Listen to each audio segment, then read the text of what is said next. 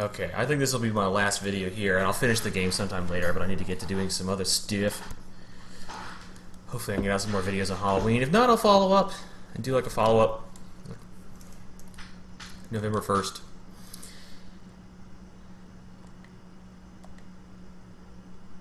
Okay, this is all in Latin. Nomine Ludwig Prien. Okay, this is actually one of the books where...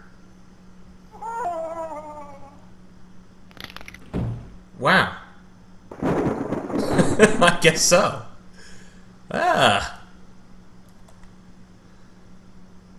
Oh. Now I'm sad.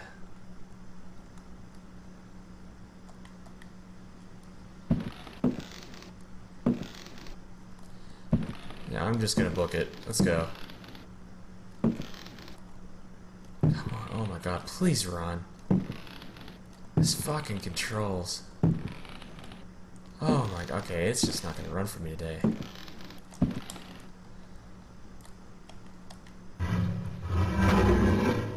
Oh, now it runs. Great. Yeah, I was under the impression that if you read the book on the pentagram, it wouldn't kill you, but... guess not.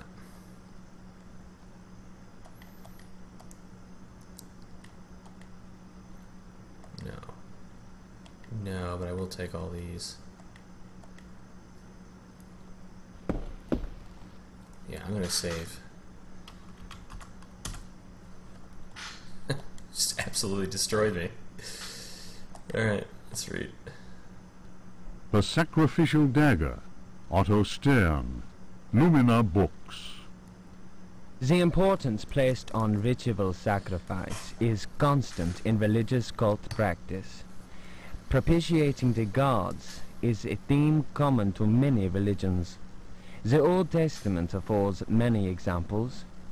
Primitive polytheistic belief systems integrate sacrifice in their rituals as part of the recurrent process of reaffirmation and, naturally enough, group cohesion. The members of their social and religious community come together in an act of purification and atonement. It would be erroneous to imagine the act of human sacrifice linking priest, offering, and God, C.F. Manzetti, stone cults, as anything less than a vital focusing of the group's faith. The act also ensures the continuing appeasement of the god, but only if practiced by a recognized officiating priest using the appropriate instrument. Studies made concerning primitive religious groups bear witness to the central role of sacrifice in living ritual. My own work in the field of ethnopsychology brought me into contact with a sorcerer living in the region of Arkham. He introduced me to the rite of steel, linked to a ceremony known as adoring the black goat of the woods with 1,000 youngs.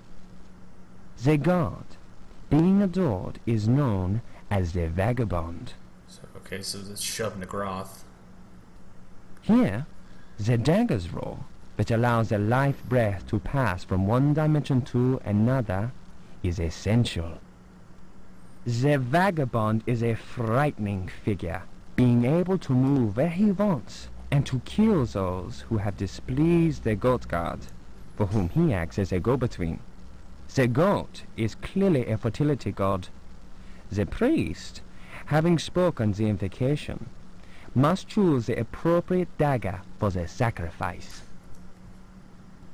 The knife with a sinusoidal blade that must be dipped 7 times on night when the moon is full in water that has been distilled 100 times will be laid aside, since it would send the vagabond back into his own dimension.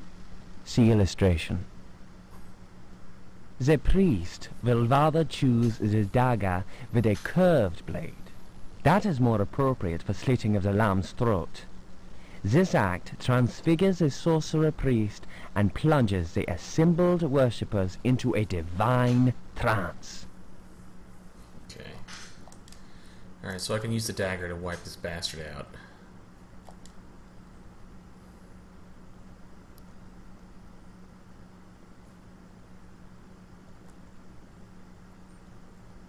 So let's go. Since I really don't have the patience to read other things right now, let's sacrificial dagger drop. Don't want to make the final video about this.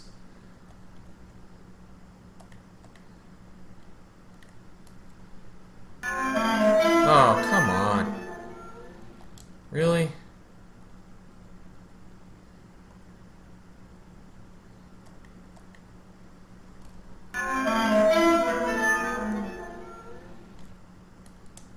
Alright, where is he? Oh, so you did not just return back to your default position. Oh. Shit.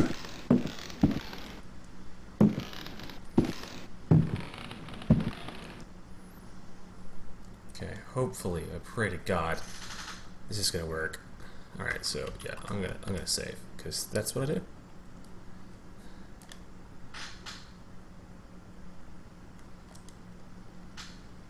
Let's put this down. Should have done this a bit ago. Drop. Alright, let's get out the dagger. Oh, doors. Huh. He doesn't really sound all that scary either. He's kind of like bubbly. Oh, so you're just gonna hang out with the door then? Alright, that worked perfectly. I was kind of fearful that he'd take multiple hits.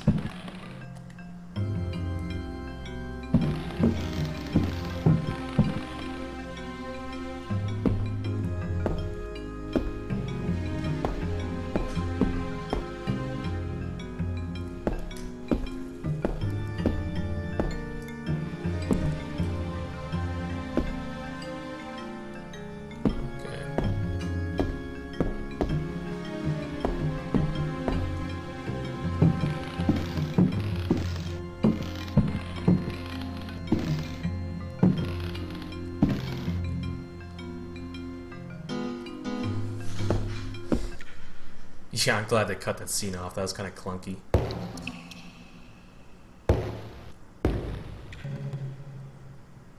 Guess what, guys? I'm gonna save again, because if I remember correctly, this is rough.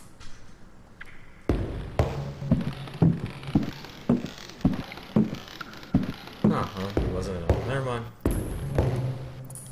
Well, I'm pretty sure there's some monsters in here somewhere. Let's see what we're up against.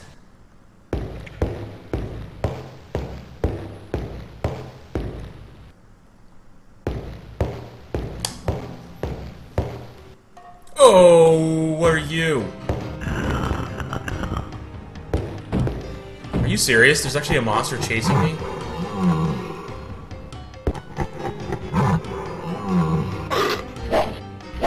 I hit him? I don't know what's going on here. Okay. I think we're having a conflict here. I think.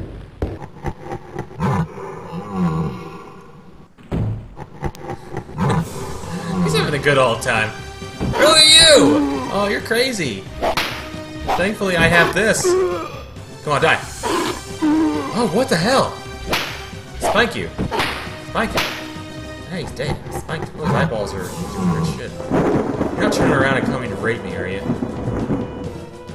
think he does circles in this place or something. I'm out of health items. How am I doing on health? Not too bad, actually. He didn't really... just like 1 point of damage a hit. I'm loading this up. I'm not feeling that sword anymore. Hello? Okay.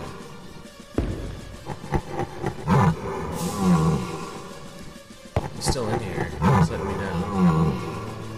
I just don't know where. Yeah, I'm assuming he's doing rounds.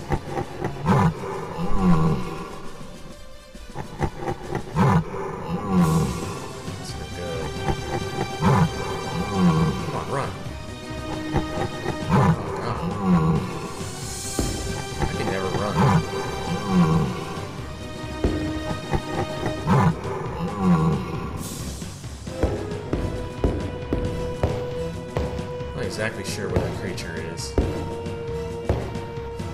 they called it the Cthonian. Let's run for it, please. Thank you so much. Appreciate it. Okay, so this is the area out to the basement with the super rats.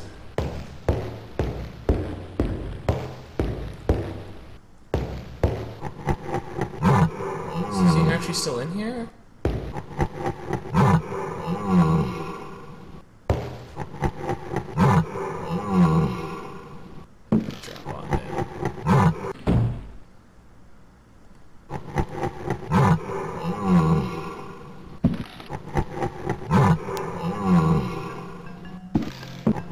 Oh, it's one of those deep ones. See the creature in the upper left-hand corner. Oh, now I got the jump function. Oh, this is lovely. Alright, guess what? Don't throw shit at me, please. Okay.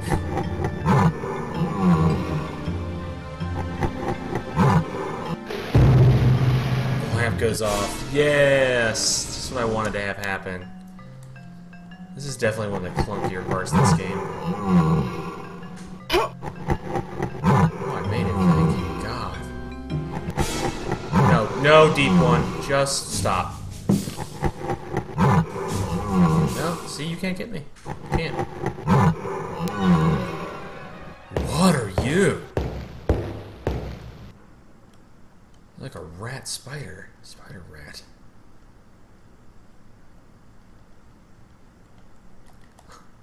Thankfully, Smith & Wesson has an answer to you.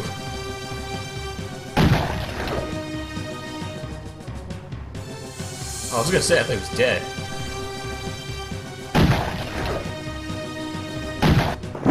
Oh, that's great. He had a lot less hits than I was thinking he would. He looked armored. Oh, what are you? What is this, a night god? Can I kill it? I can't remember these things. It's hard to tell, like, where I'm aiming at.